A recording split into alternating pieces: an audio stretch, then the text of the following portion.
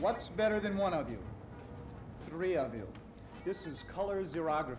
It's an art form rapidly increasing in popularity, but up until now, the general public has not been able to walk into a shop and use the machine themselves.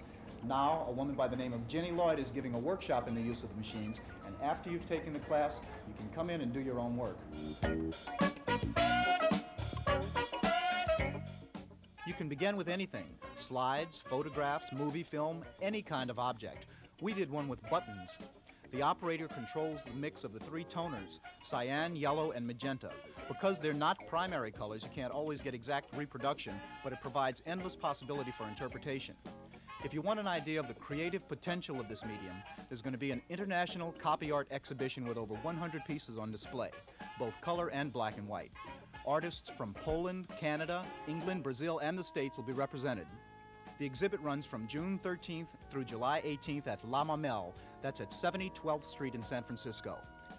If you're interested in going to the international exhibition or taking Ginny's workshop and learning how to make something that looks like this, you can get a hold of her at the Carbon Alternative at 2404 California Street. You can have a good time. Bye-bye.